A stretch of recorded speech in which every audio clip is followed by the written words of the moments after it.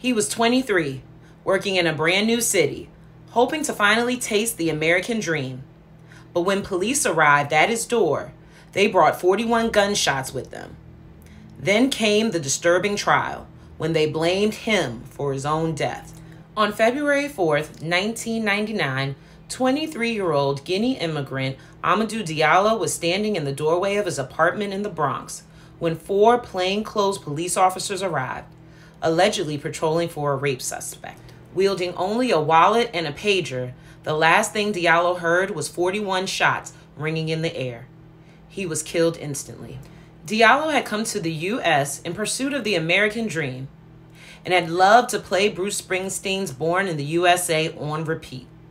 And they used that against him in court. Former officer Sean Carroll testified that he shot because Diallo was acting suspiciously, never once considering he belonged in the building. And when it was revealed that Diallo had discrepancies in his immigration application, Carroll's lawyer used that to argue that he caused his own shooting by running from police in fear of them finding out his immigration status. All 4 officers involved were acquitted, including Kenneth Boss, who received a promotion in 2015. The Americans behind Diallo's American dream not only killed him and denied him justice, but blamed him for his own shooting.